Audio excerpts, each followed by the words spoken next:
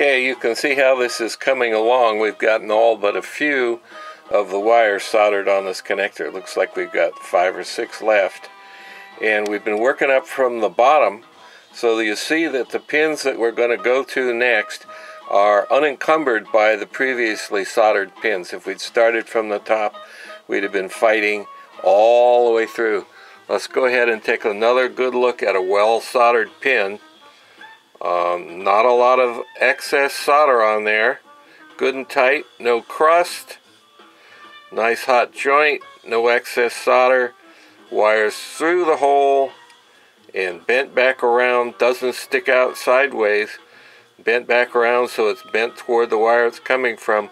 All the wires are soldered square to the pins.